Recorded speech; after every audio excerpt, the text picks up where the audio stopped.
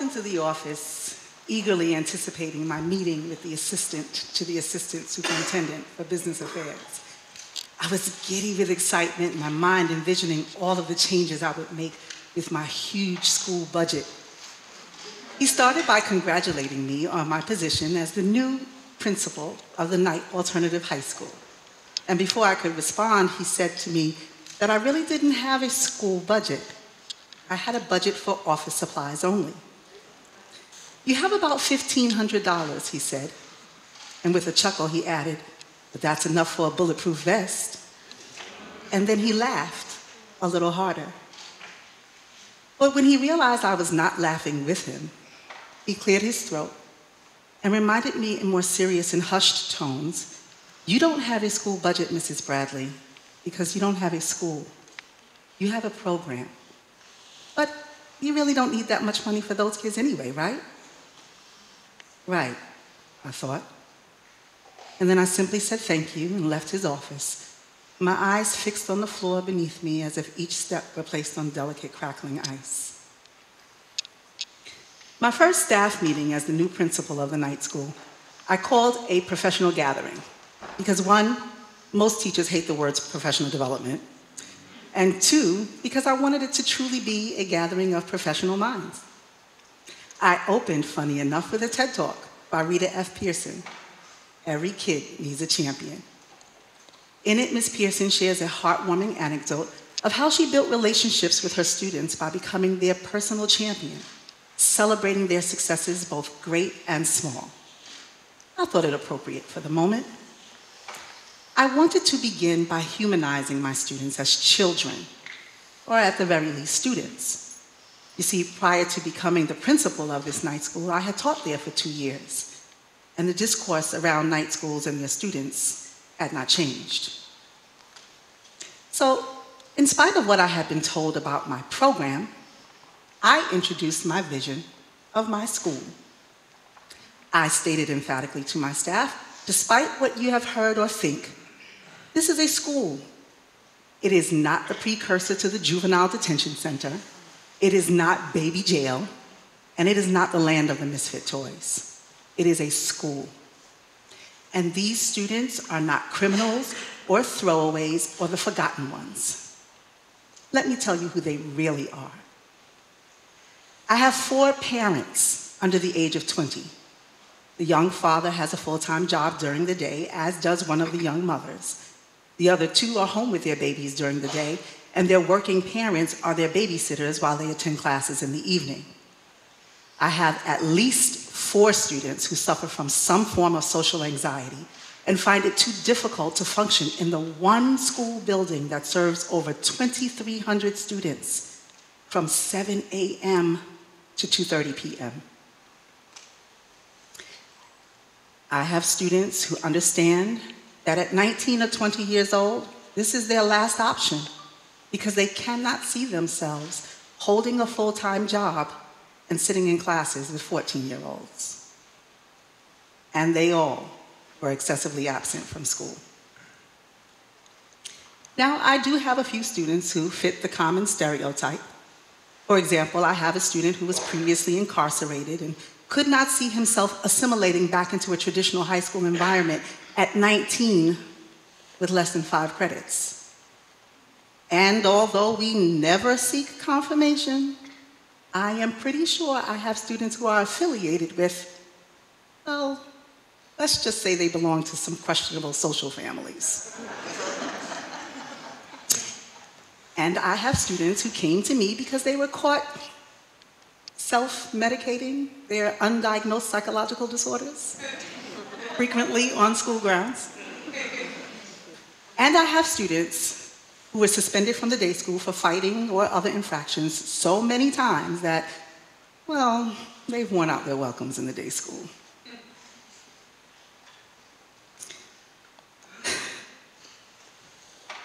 However,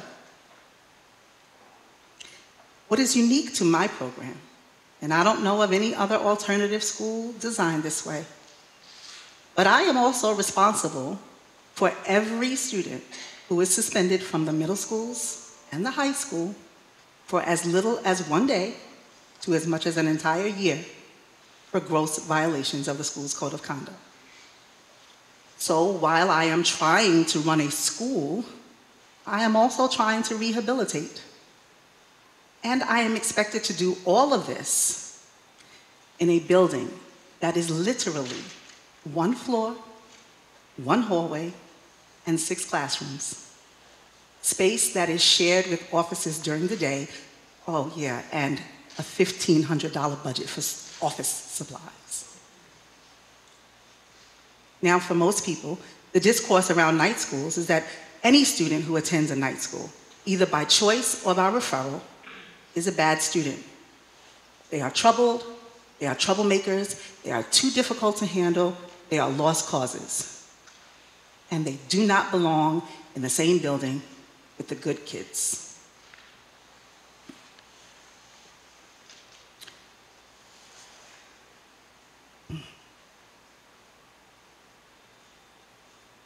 So, how can the discourse change? It will always remain the same if the attitude is out of sight, out of mind. When I was a night school teacher, I worked very hard to make sure that my students did not accept the labels that were being placed upon them.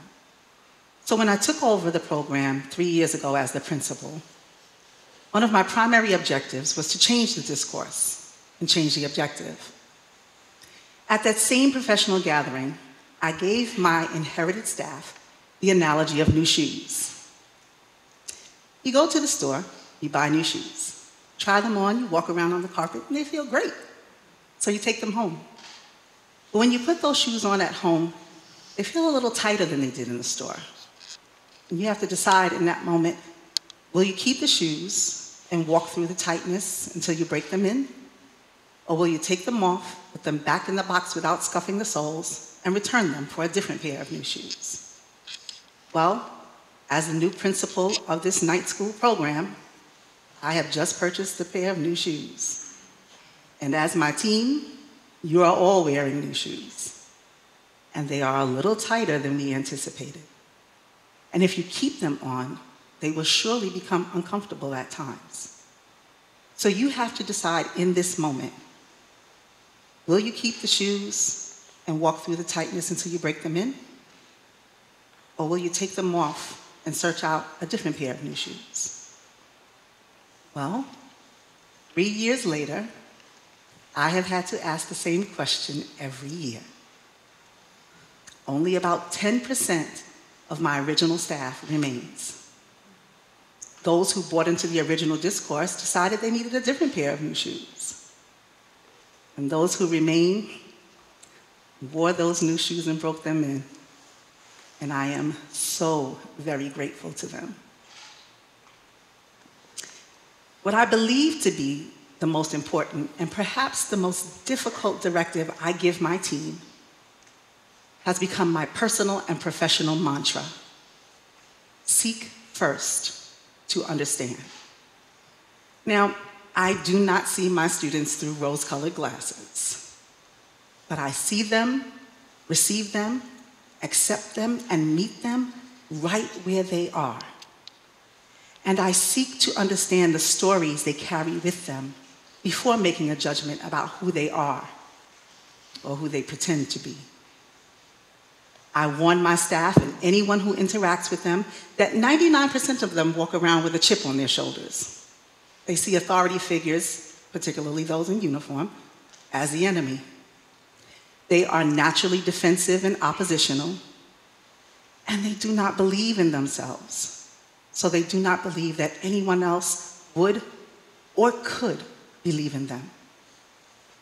So before you take their language, their behavior, or their attitudes personally, seek first to understand where they are coming from.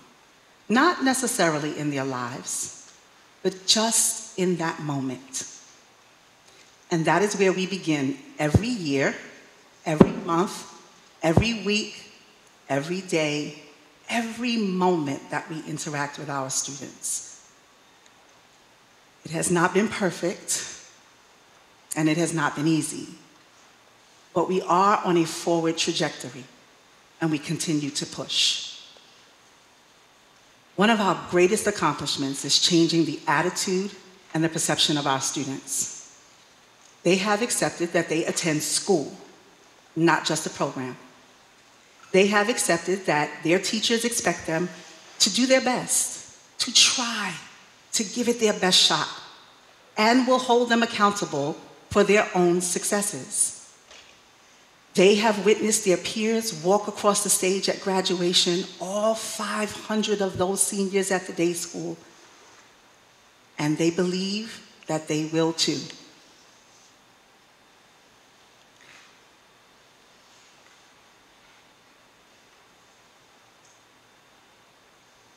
Attendance is still a great concern.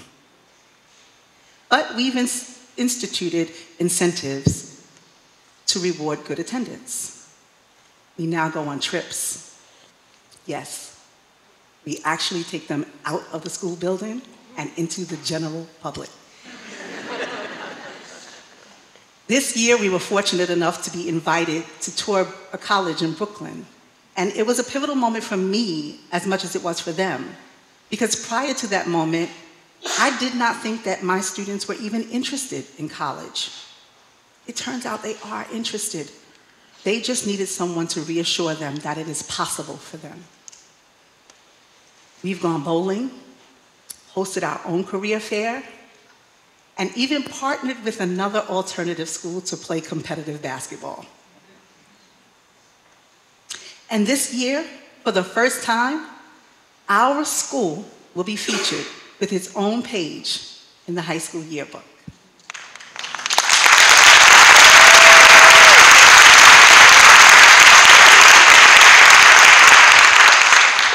Listen, I don't have all of the answers. And because my school is only a program on paper, I certainly don't have the resources to create even small miracles. But what I do have is a team of staff members who see my students as human beings, who sometimes march to their own tunes and beat their own drums. I have a team who believes in building genuine relationships with spirits that have been beaten, abused, and discouraged. And I have a team who understands that when you have tried the same thing 1,000 times with the same results, you must try something different. Rita Pearson is one of my heroes. She challenged me to be a champion for young people. And I strive to live up to that challenge every day, both as a teacher during the day and a principal at night. I take it personally when people speak negatively about any of my students, and I'm quick to have a conversation with anyone who tries to stereotype them. Because I was an honor student who was excessively absent from school, who became an alternative school student. I actually went to day school and night school concurrently so that I could graduate on time. I lived through the low expectations, cynical stares, and skeptical whispers of teachers who saw me as troubled and at risk. And here I am.